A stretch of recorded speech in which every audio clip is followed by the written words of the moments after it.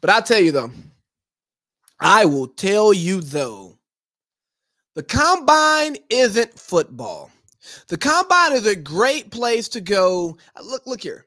I think the combine is more important for the networking, the after hours things that occur amongst those who are there between the scouts, the GMs, the coaches, the executives, any owners who decide to pull up. I think what happens amongst them in the after hours is much more important than what happens out there in Lucas Oil Stadium. Don't get me wrong. I think the combine is important for players to go out there to boost their draft status or tank it. We'll see. I think that scouts and executives can gather valuable information about those guys out there.